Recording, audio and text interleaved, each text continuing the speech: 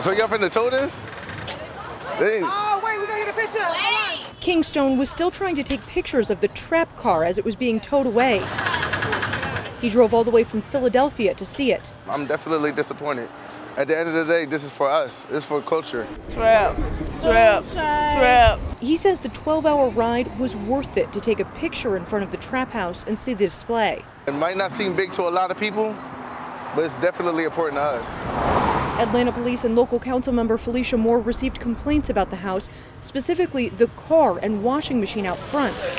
The car was towed away after people jumped on top of it, smashing the windshield. Business owners in the area say it's been a huge headache. It's been very difficult. The amount of people in and out, disrespecting us, trash, just the people running across the street is so dangerous. Trapping. And it doesn't show any sign of slowing down. It's everywhere. It's on Twitter, it's on Instagram, it's on Snapchat, it's on TV, it's on radio.